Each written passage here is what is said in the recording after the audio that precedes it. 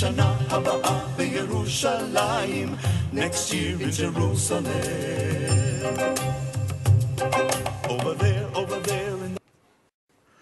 Welcome to Theology in Perspective, the Bible teaching ministry of Dr. Daniel Woodhead. Welcome back to Theology in Perspective. I'm Daniel Woodhead, and I'm blessed that you could join us again today. As you know, we are in the book of Revelation, and it is the revelation of Jesus Christ, or the unveiling of him the way he is now. Now, he's told the Apostle John to write the things that he has seen, the things which are, and the things which will be. And we are in the section of the things which are. And that's the letters to the 7 churches. Now, we've looked at 4 of those churches, and we're going to look at several more today. I want to start with the Church of Sardis, and that's the Church of the Reformation, representing the period in church history, about 1517 AD to 1648. And I'm going to read from Revelation 3, verses 1 to 6. And unto the angel of the church in Sardis write, These things saith he that hath the 7 spirits of God, and the 7 stars. I know thy works, that thou hast a name that thou livest and art dead. Be watchful, and strengthen the things which remain, that are ready to die. For I have not found thy works perfect before God. Remember, therefore, how thou hast received and heard, and hold fast, and repent.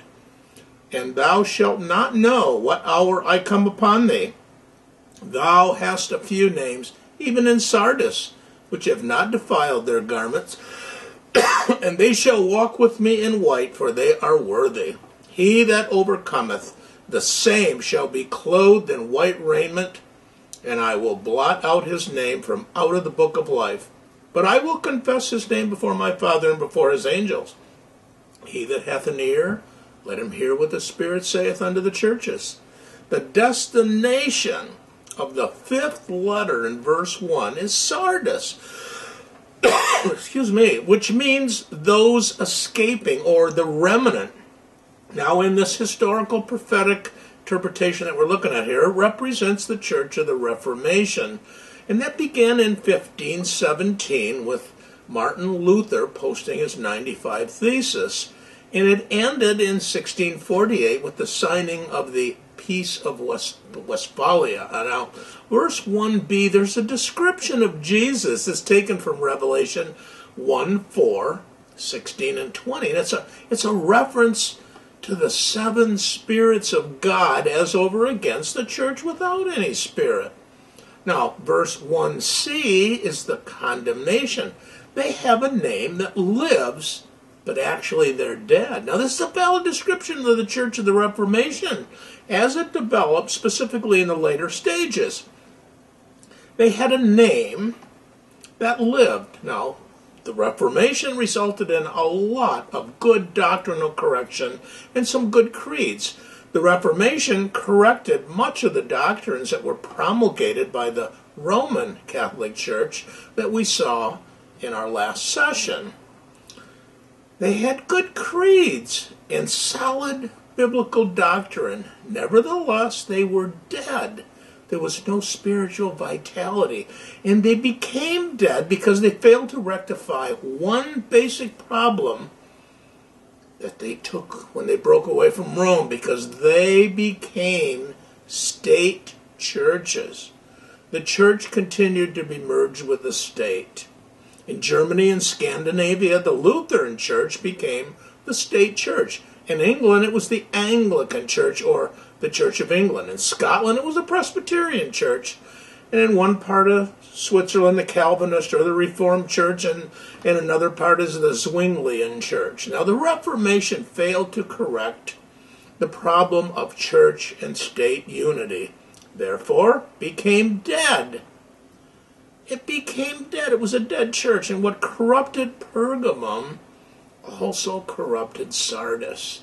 Because of the existence of state churches, children that were born in a given locality were simply baptized and by this means became members of the church.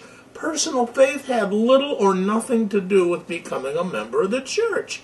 In a matter of time, the greater part of the church was composed of unregenerate members. And the churches, they had these good solid creeds, except that they were still bound to what I call replacement theology, meaning that the church has replaced the nation Israel, which is not true. And so it appeared as though they were living churches, but they were dead. There was no spiritual life because of the lack of personal faith. And a great part of each church was just composed of unbelievers. Even to this day, there are state churches in Europe that have good doctrinal creeds, but they're composed of people that are spiritually dead and don't believe any of these things. They've never confessed faith.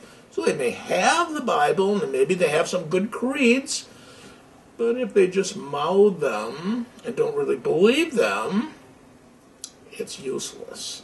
So there's an exhortation that's found in verses 2 and 3.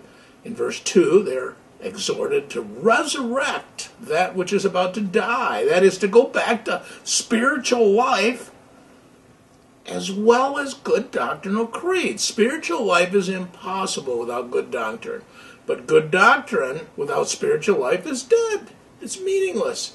So both are necessary. Now in verse 3, the point is made that deadness will result in Jesus coming unexpectedly. A church with a spiritual life is not going to be surprised when the Lord returns for his church, because you know good doctrine and you know what's coming and you know what the Bible teaches. A church that is dead is going to be caught unawares because they're not going to be expecting the Lord Jesus. And as unbelievers, they'll be left behind. In verse 4, there is a commendation to those escaping. Their garments are undefiled and white. So they've exercised faith, they do have spiritual life, and they've overcome the deadness of the church. Then there's a promise in verses 5 to 6, and it's threefold here. First, they will have white garments. And the symbol used there is just explained in different parts of Revelation. It is explained. For example, 7:14 says, and they washed their robes and made them white in the blood of the Lamb. So white are a symbol of salvation. The first promise to those escaping is salvation, because for them good doctrine is not dead but alive in Jesus. A second promise is that their names will not be blotted out of the book of life. This promise secures their salvation. And then third, Jesus will confess the name of the believer before the angels.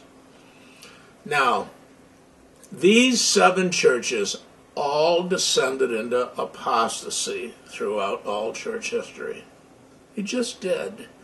I'm going to put a chart up on the overhead here that shows you how each one of them descended from good doctrine to poor doctrine, and degrees of corruption just got worse and worse and worse, except for Philadelphia. Philadelphia stayed pretty high, and we'll look at that in a few moments. Now, I want to talk about a concept here that is important for us to understand. Sin is in this world. Corruption is in this world. And a church has to fight it and fight it and fight it. Because there are so many people that are trying to corrupt the local churches, to corrupt the doctrine, to turn them into man-centered environments instead of God-centered, God-teaching environments. You know, each time you see the word preach, preach, preach, or words, in the New Testament, the meaning, going back into the Greek there, is more aligned with teach, teach, teach. God wants us to know. Now, this is what the next church did. The Church of Philadelphia. This represents the Church of the Great Missionary Movement from 1648 to approximately 1900. Now I'm going to read from Revelation 3, verses 7 to 13. And to the angel of the church in Philadelphia write, These things saith he that is holy, he that is true, he that hath the key of David, he that openeth and no man shutteth, and shutteth and no man openeth. I know thy works. Behold, I have set before thee an open door, and no man can shut it. For thou hast a little strength, and have kept my word, and hast not denied my name. Behold, I will make them of the synagogue of Satan, which say they are Jews and are not, and do lie. Behold, I will make them to come and worship before thy feet, and to know that I have loved thee. Because thou hast kept the word of my patience, I also will keep thee from the hour of temptation, which shall come upon all the world, to try them that dwell upon the earth. Behold, I come quickly. Hold that fast which thou hast, that no man take thy crown. Him that overcometh will I make a pillar in the temple of my God, and he shall no more go out. And I will write upon him the name of my God, and the name of the city of my God, which is New Jerusalem, which cometh down out of heaven from my God. And I will write upon him my new name. He that hath an ear, let him hear what the Spirit saith unto the churches. Now this is a very powerful message to a pure church. Now the destination is the Church of Philadelphia, which means brotherly love. And in the historic prophetic interpretation that we're emphasizing here, it's a fitting symbol of the church during the missionary movement from about 1700 to 1900. That was the period of the great missionary names like Hudson Taylor and Adoniram Judson and William Carey and Stanley Livingstone, Amy Carmichael, and many, many others. The description of Jesus in verse 7b is taken from Revelation 1:18, picturing him as the one with the authority to open and close doors.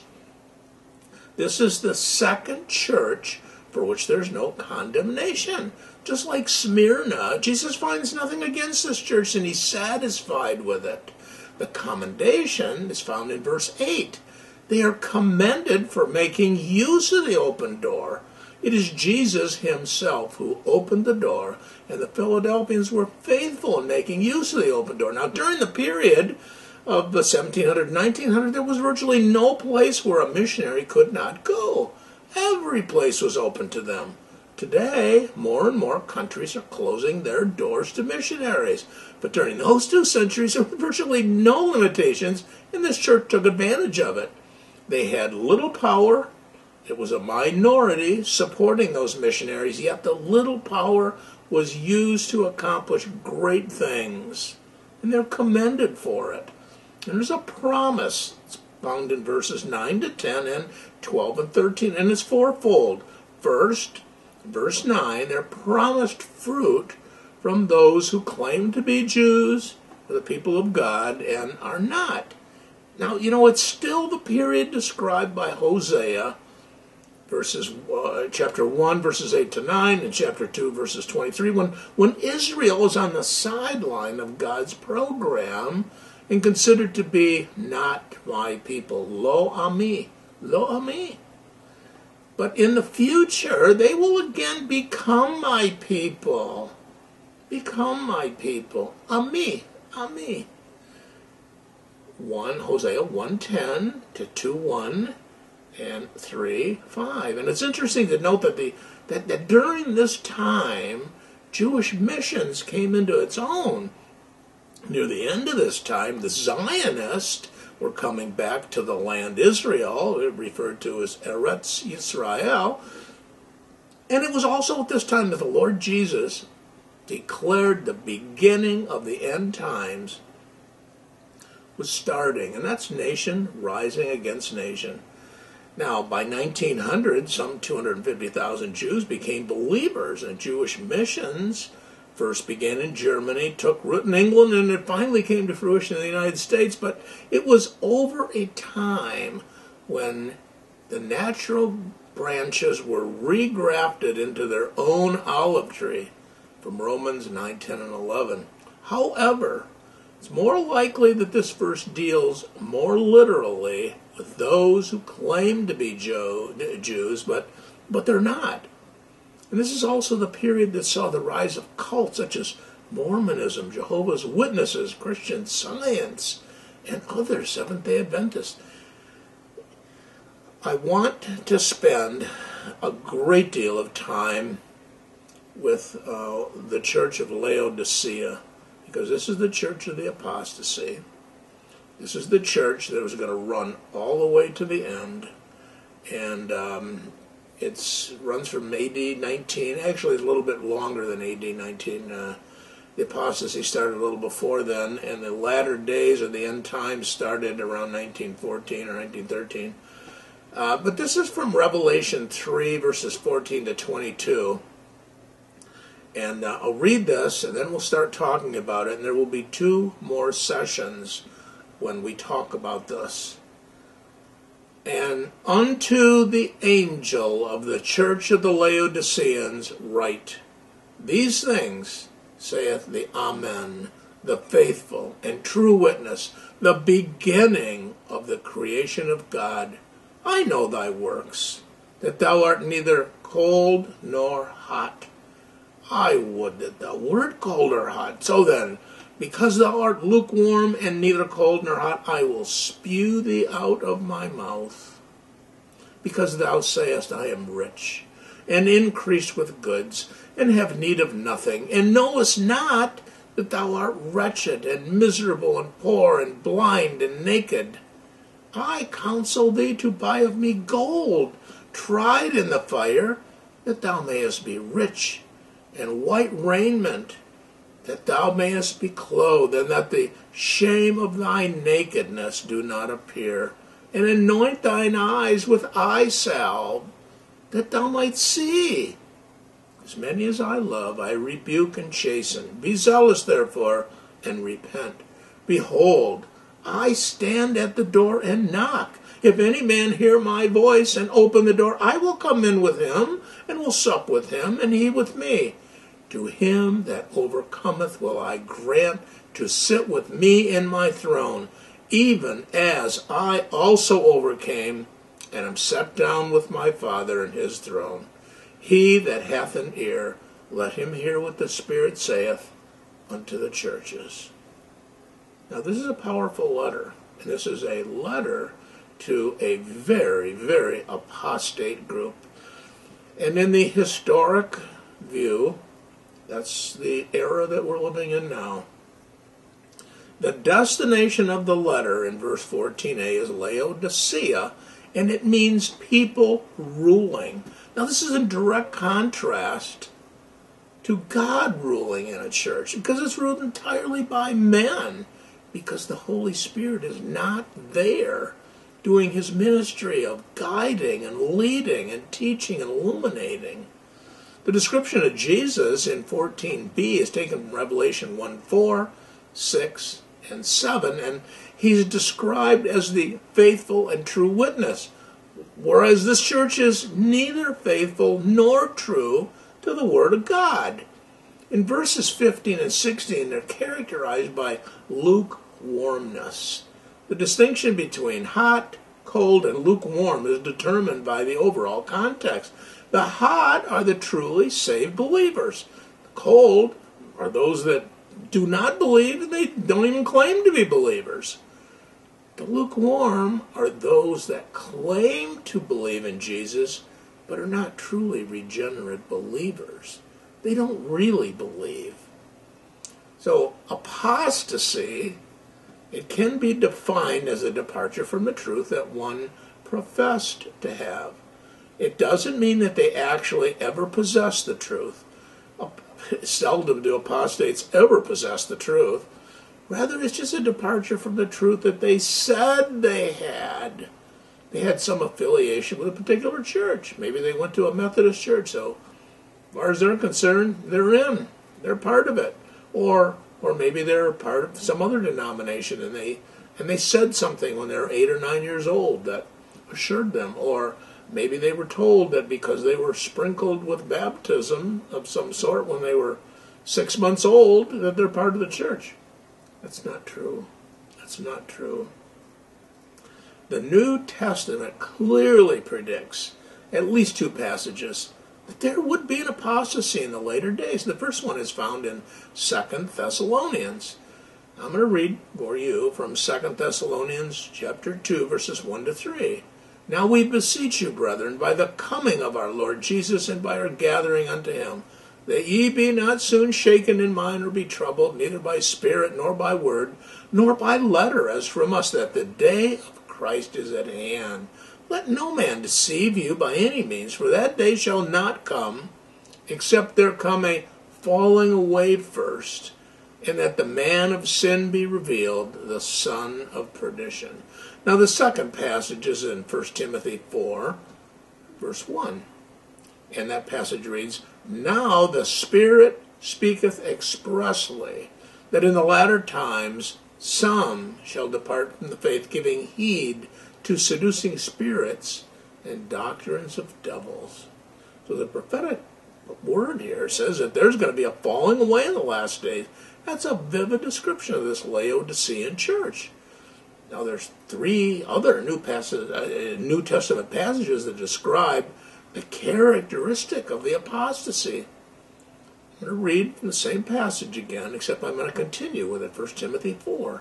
Now the Spirit speaketh expressly that in the latter times some shall depart from the faith, giving heed to seducing spirits and doctrines of devils, or doctrines of demons, speaking lies and hypocrisy, having their conscience seared with a hot iron, forbidding to marry, and commanding to abstain from meats which God hath created to be received with thanksgiving of them which believe and know the truth. So the source of the apostasy is demons, and they just have essentially given in to these seducing spirits that are preaching a system of doctrine that's outside of God's word, and it's from the demons. So they're speaking lies through hypocrisy, and their consciences have become insensitive. They don't work. They're seared. It's like the Holy Spirit is not working through them because they have not accepted him. Second passage is found in 2 Timothy, and it's 2 Timothy 3:5. Having a form of godliness, but denying the power thereof, from such turn away. You know, in verses 1 to 4, there's a description of the general character of the world in the last days, and it can hardly be denied that these elements are true today. Verse 5, sinners on the religious front, and the last days are going to be characterized by men having a form of godliness, but denying the power thereof. So apostate ministers, maybe they're retaining clerical garb or the church title of being a man of God. Maybe they have some form of godliness. They're nice people, but they're denying the power thereof, and they've denied the true power of godliness. They claim trust in God, but they're actually trusting in worldly methodologies. Now the third passage is found in 2 Peter 2, verses 1 to 22.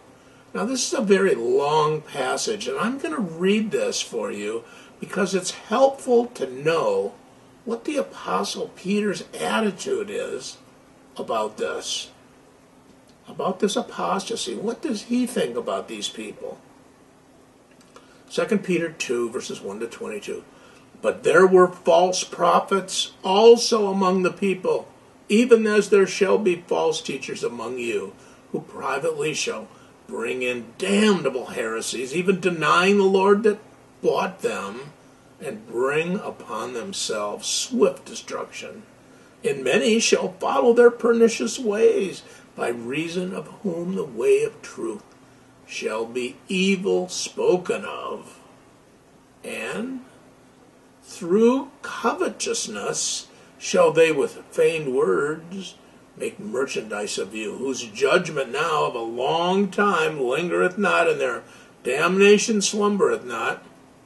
For if God spared not the angels that sinned, but cast them down to hell, and delivered them into chains of darkness, to be reserved under judgment, and spared not the old world, but saved Noah, the eighth person, a preacher of righteousness, bringing in the flood upon the world of the ungodly, and turning the cities of Sodom and Gomorrah into ashes, condemned them with an overthrow, making them an example unto those that after should live ungodly, and delivered Lot, vexed with the filthy conversation of the wicked. For that righteous man dwelling among them and seeing and hearing vexed his righteous soul from day to day with their unlawful deeds. The Lord knoweth how to deliver the godly out of temptations, and to reserve the unjust unto the day of judgment to be punished. But chiefly them that walk after the flesh in the lust of uncleanness, and despise government, presumptuous, they are self-willed. They are not afraid to speak evil of dignities, whereas angels, which are greater in power and might, bring not railing accusation against them before the Lord, but these natural brutes, made to be taken and destroyed, speak evil of the things that they understand not, and shall utterly perish in their own corruption. Excuse me. And shall receive the reward of unrighteousness, as they count it pleasure to riot in the daytime. Spots they are and blemishes, sporting themselves with their own deceivings while they feast with you, having eyes full of adultery, and that cannot cease from sin, beguiling unstable souls. A heart they have exercised with covetous practices, cursed children, which have forsaken the right way and gone astray, following the way of Balaam, son of Bosor, who loved the wages of unrighteousness, but was rebuked for his iniquity. The dumb ass, speaking with man's voice, forbade the madness of the prophet. These are wells without water, clouds that are carried with a tempest, of whom the midst of darkness is reserved forever. For when they speak great swelling words of vanity, they allure through the lust of the flesh, through much wantonness, those that were clean escape from them who live in error. While they promise them liberty, they themselves are the servants of corruption. For of whom a man is overcome, the same is he brought in bondage. For if after they have escaped the pollutions of the world through the knowledge of the Lord and Savior Jesus Christ, they are again entangled therein and overcome, the latter end is worse with them than the beginning. For it had been better for them not to have known the way of righteousness than after they have known it to turn from the holy commandment delivered unto them.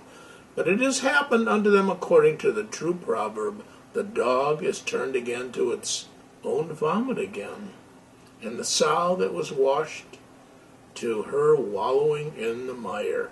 Now you read through this passage, and you don't see Peter displaying any love or tolerance towards his apostates. The Bible, and particularly the Lord Jesus, do not display any toleration towards apostasy, and they castigate it very severely, as these verses clearly show. Matter of fact, in the 11th chapter of the book of Ezekiel, God is showing Ezekiel specific people that are the leaders of the apostasy.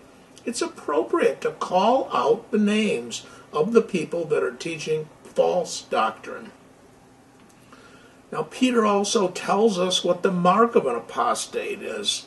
They teach destructive denials.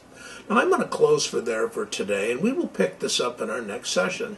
As I said, we're going to be in the Church of Laodicea for a while because there's much to talk about here in this apostasy.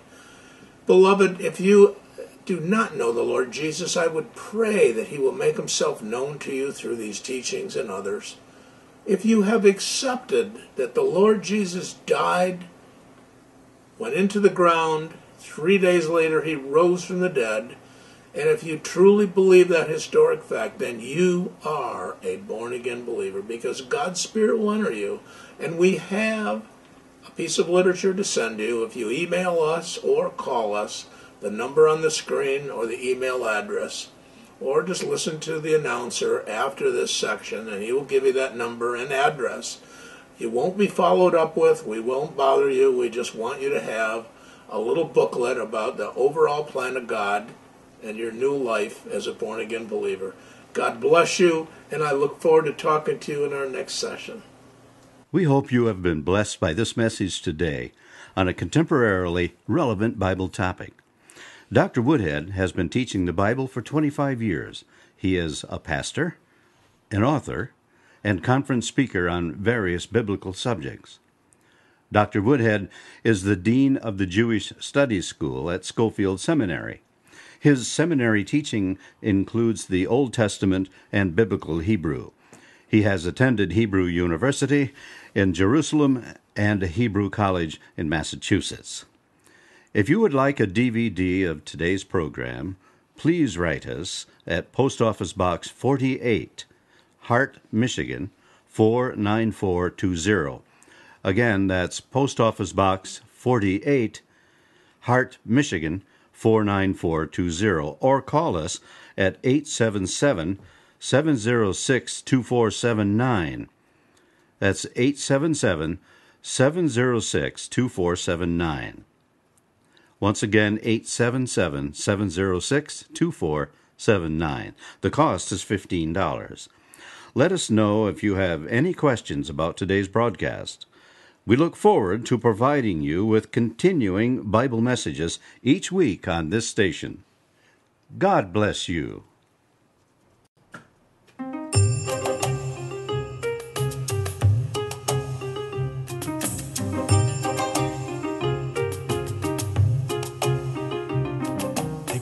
Take us there to the land of Zion, next year in Jerusalem.